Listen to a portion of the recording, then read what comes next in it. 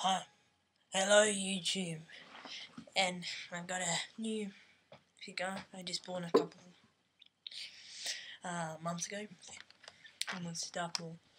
I took his hood off, as you can see, and I put on a Batman figure. But here you go. It's got nice back printing without the robe still, unlike Darth Vader, who doesn't have it. He's got sculpt, what's a bit disappointing.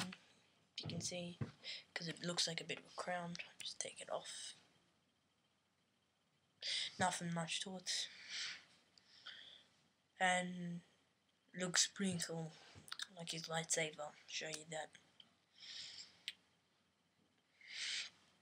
Nice lightsaber, nice,